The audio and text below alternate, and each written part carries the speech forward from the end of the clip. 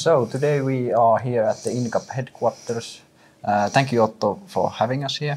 Thank you very much, Jonas, for coming. Thank you. You published your Q4 result a few hours ago. How the Q4 went and what were the main events?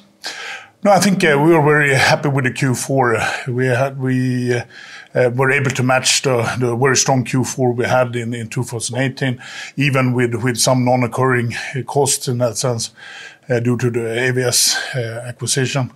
And I think in general we're very happy with 2019. We showed a strong growth in the year, and looking forward to keep on going. Yes. How does your market environment look regarding the full year of 2020? I think 2020, of course, long term, I think, as I've said before, that electronics goes everywhere, and we see that is a good market to be in. Yeah. Short term, of course, we're monitoring, for example, the coronavirus now closely, even if this has fallen very close to the Chinese New Year, and we are always prepared for the Chinese New Year's with increasing our stock levels. But short term, we're a little bit looking at that. Long term, I think electronics business is a very good environment to be in. Yeah. Have you seen any significant changes in your competitive landscape during the last quarter or during the last year? I think you see a quite strong consolidation of going on in European EMS market, and in the past years we have seen many M&A cases in Europe, and I think that is also a good signal now when we have also taken our step into the M&A world. Yeah. If we take a little deeper dive on your year 2020, what do you see to be your main development areas as a company? Of course, we were finalizing the investments that we took decision on in 2019. So the expansion in India and getting the new line up and running properly in Estonia, of course, is in focus. But the main activity, of course, is the integration of the acquisition we have made, and that we have already started with doing different projects, and I'm quite pleased with the result where we are so far. Yeah.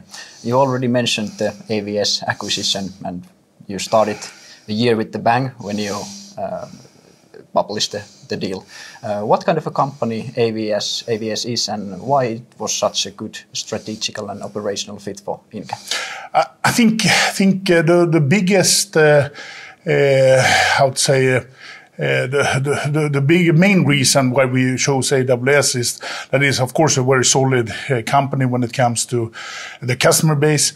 We have been in Incap a little bit dependent on a few bigger customer accounts that we have now balanced out very nicely with AWS. And we see also that the customer base and the segments that they are in are also possible for us to expand in our other factories.